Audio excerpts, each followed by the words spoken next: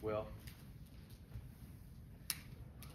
it's hard to come up with an opening statement after something like that. I'm just so incredibly proud of our team. What a great night for Army football. What a great night for West Point. I think tonight just was an embodiment of what this entire season has been for this team. The determination, the effort, the toughness, the discipline, the brotherhood, the love for each other, the grittiness that these guys have displayed from day one, from game one. That's what showed up tonight. And we beat a really good football team. Congratulations to Tulane for being here and being a part of this game. We're honored to be in this game and to host the American Championship. And really an honor for us. I'm proud of our team, proud of these three guys sitting up here with me, but I'm proud of everybody in that locker room. And not just for the plays they made tonight, but for what they've done to get us positioned to be able to do what we did tonight. And it's a really good football team. And I think oftentimes we're considered a team that, just has a bunch of little old guys and not very talented. And the fact is, we got some talented guys. Are we as talented or more talented than other teams that we play? Maybe not, probably not, but that doesn't matter. You just have to have the best team on a particular day in order to win. And they have a very talented team, very well coached team. But I'm just proud of our guys about the way they played tonight. They played together and just played like the best team. And so I think we got a really good football team, and it's been fun to be a part of this team with them all season long. I've coached a lot of seasons, I've coached a lot of games and a lot of teams, and there's very few times in my career where I would say I'm as proud of the team I was a part of as I am this one tonight. So it's great to be here and be champions and to be able to celebrate that with these guys. Our senior class, what they've meant to this program, what they've meant to this team. There was just a raw determination in their spirit to get this program back to a championship level, and certainly to be able to call ourselves champions tonight is pretty fantastic. So I'm proud of these guys, and we're enjoying the victory here for a little bit before we get ready for the biggest game of the year next week. All right, we'll open up for questions. If you raise your hand, we'll start right there. Thank you. Coach, you guys went for it on 4th and 5 instead of going for the field goal. I took it as a sign of confidence that you thought that even if you didn't get it, the team would be back in there. I think it was 4th and 3. I think we could get the first down there. Or no, maybe it was on the 3-yard line. I can't remember. I knew the number. 4th and 1. The number was 3. 4th and 3 from the 4. 4th and 3 from the 4. From the 4. Yeah. Okay. I knew it was 3. And our go number was 3. So, we've been in that situation before, and unfortunately we didn't make it. They stopped us. And as it turns out, you can call the analytics guys later on tonight, and they'll tell you, you didn't make it, but you had them inside the 5-yard line, which is a really tough place to operate as an offense, and we got a pick. And maybe if we kick the field goal there and we kick off and they got the ball at the 25, or we weren't doing a great job of kicking off and getting stopped. We had a couple times, but they returned one out to the 35 and one out to the 40. Maybe it's 17 and they go down and score 17-7. As it turns out, we got the pick. We were able to score a touchdown, go up 21-0, and it was certainly a big score in the game. My second question is, they talked about limiting your running game, and of course Bryson and Kayne and Noah Short having 50 yards too. They did anything but talk about your running game and how you were able to do what you had to do, even though they were keen on it. Greg Gasparotto, their defensive coordinator, is a great football coach. And John Summerall, their head coach, is a great football coach. John being a longtime defensive coordinator, very well respected, and we knew that they would have their team prepared and ready. Greg comes out of the same school. Nate Woody worked with Nate, and, alongside Nate, worked here with us, knows our team very well. And so we knew they'd have a great plan, and they got really good players. And just tonight, our guys just did a good job and knocked some holes open and made some seams for Kayne and for Bryson and the other guys, and you know, it was enough. So I'm really proud of the offense. I'm proud of our whole team, but the offense, just talking about running the football, because it's hard to run the football against those guys. They're really good at stopping a run, and to be able to do that tonight is, it's just gives us a tremendous sense of pride. Thank you.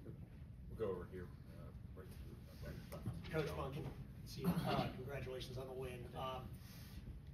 You know, you guys just beat a really, really good football team, 35-14, and you talked about it a little bit already. Would you say that's the most complete game the team's played to this point this year? I don't know. It was pretty good. Pretty complete game. I don't know what you guys think. You think that was the most complete game we played? You guys were in there fighting and playing.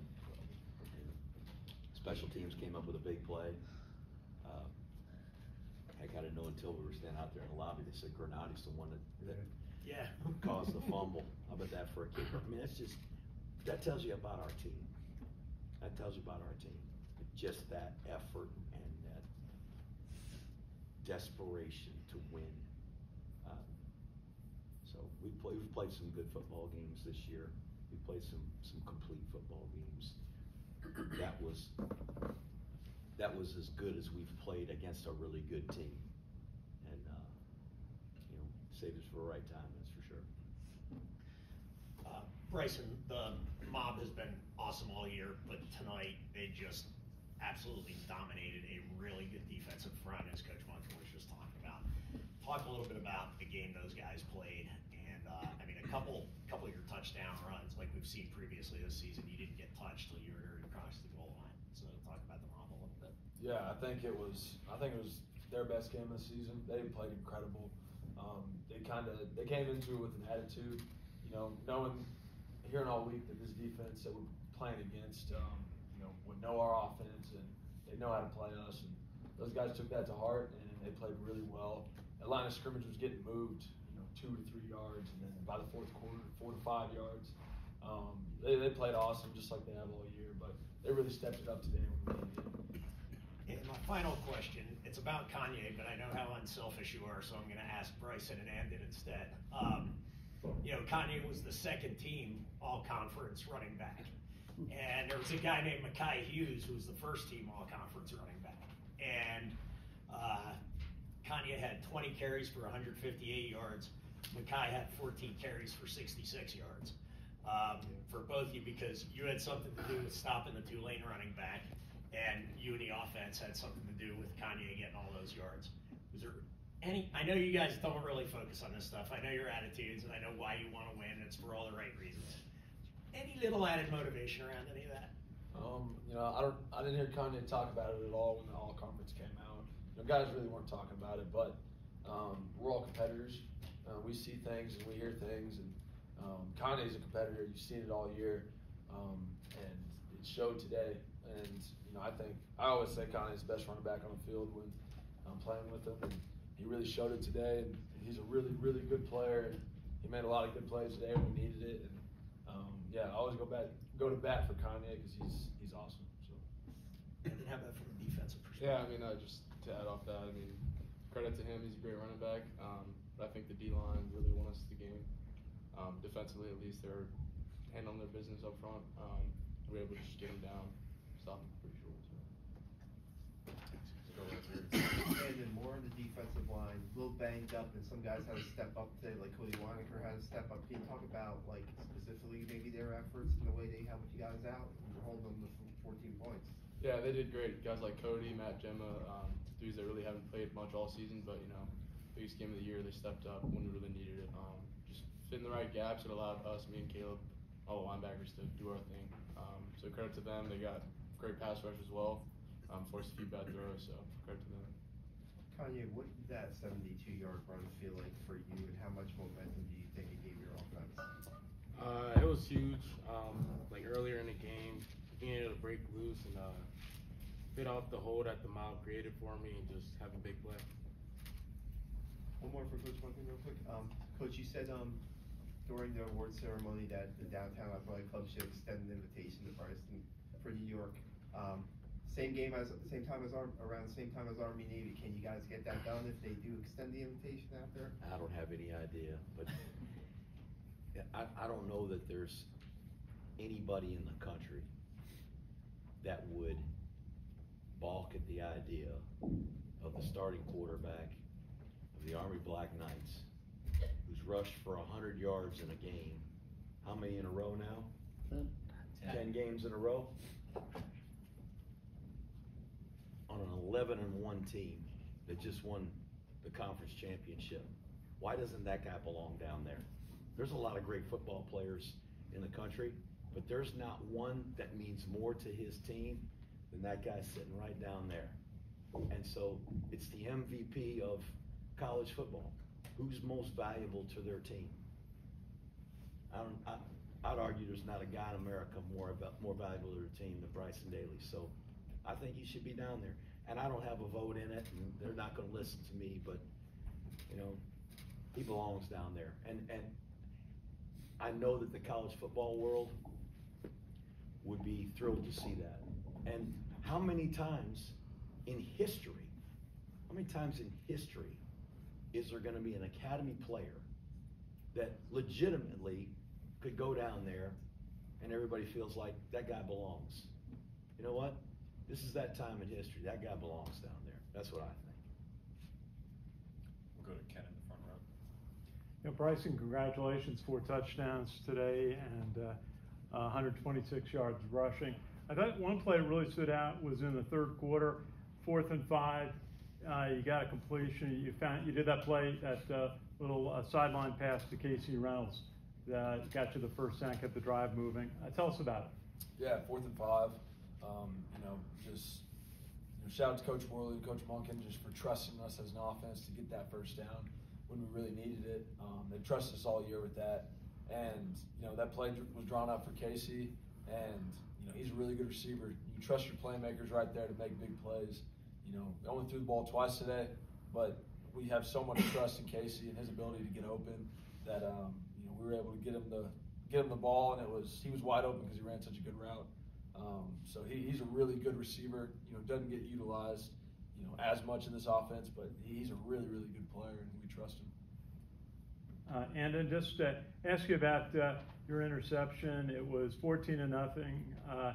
The offense had just gotten stopped, and so you got the ball back for your offense, and then they went back to work to make it 21-0. Tell us about that play. How did it feel? It's surreal, being able to make a play. I'm really blessed to be in the right place at the right time, but once again, credit to the D-line. They had a great rush, forced the quarterback to get the ball out of his hands, and I just happened to be in the right spot. So. Just to ask you, again in the third quarter, you get a stop on 4th and 8. It's only took a penalty, but you were able to stop him on that 4th and 8, and then the offense went back to work to make it 35-7. Yeah, it's so great, being able to get a stop and knowing the offense is going to do their thing, take half a quarter or a quarter off the clock. It's really comforting. So it's really complimentary football. We do our thing. We know the offense is going to do their thing. Congratulations. Sir, thank you. Go back over here. Hey, Kanye. So on the 72-yard run, just talk us through that play. What did you see in terms of holes in the offensive line, and kind of just talk through the play for us, if you would. First off, I should have scored. Let the guy get my ankle at the end there. But Just hit it zone side. Was one-on-one with the corner, was able to make him miss, like high step him, then just off to the races. Lost the race.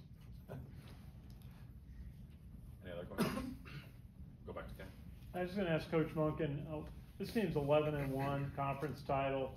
Where did you see this team start to take off, start to gel, show it the potential that it has? The first weekend in November last year. That's when it started. There's a determination in this team.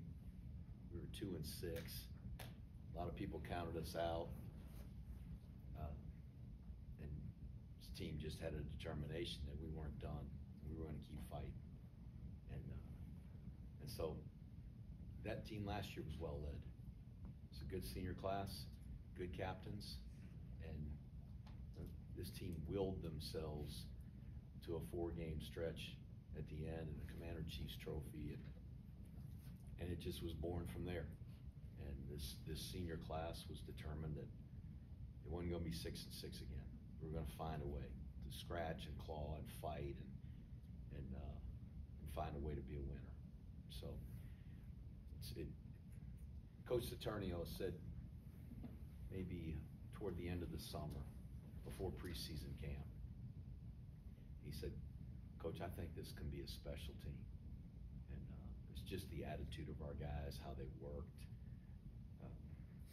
their professionalism, their approach to everything that we were doing. And we had enough veteran guys that had played, and we felt like we had a chance to have a good team. There's 3 good players sitting up here with me right now.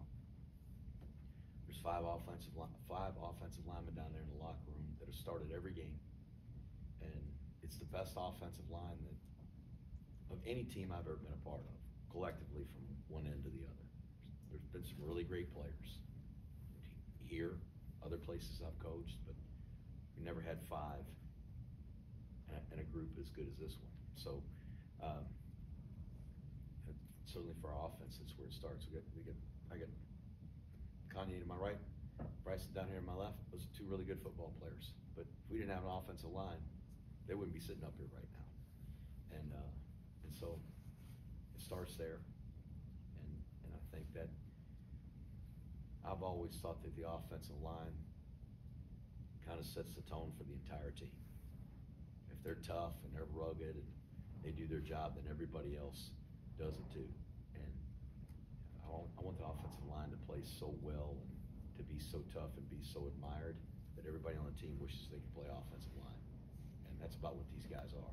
They're like that. I think everybody wants to be that. They want to be that tough, and they want to be that rugged, and they want to be that efficient. And that, we got a lot of guys on our team making good plays. It's not just them, but I think it starts there. Thank you, Coach. We'll do 1 or 2 more. Jackson in the back. Bryson, just last game at Lincoln Stadium, the core rushing the field, the trophy ceremony, can you take a second just to soak that all in tonight? Yeah, it was incredible. That was the whole message this last week for our senior night. We didn't get to have the core for our senior night, and the whole message was, hey, win this game. Last week to get to play again in front of the core. And it was incredible. It was so blessed to have that opportunity to play in front of them again, play in front of all our fans that came out in the area. They came out in the cold and they supported, and it was awesome. We're very blessed to have the core and just our fan base in general. We'll do the last one right here in the front. Coach, I got to ask a question. Do you have any message for the college football committee, the playoff committee? Here we go.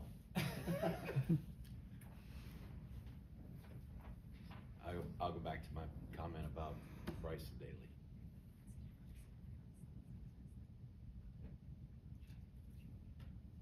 At this moment, I think there's 8 teams in the country that have won 11 games at this moment. 8. All of the others have played 12 regular season games. And one of them tonight played a conference championship as well. This team played 11 regular season games. We've beaten everybody they put in front of us except for the number 4 team in the country. And And they beat the pants off us, I get it. They beat the pants off us. But we beat everybody else. Just beat another bowl team tonight. And who in college football, who around America wouldn't be excited to see the Army Black Knights in the playoff? I think everybody would. It's a unique, different brand of football. And everybody in America can cheer for their home state team and their alma mater and still cheer for Army. And I think there would be a lot of excitement to have this team in the playoff. Now, again, I don't make that decision, and there's a committee that's charged with doing that.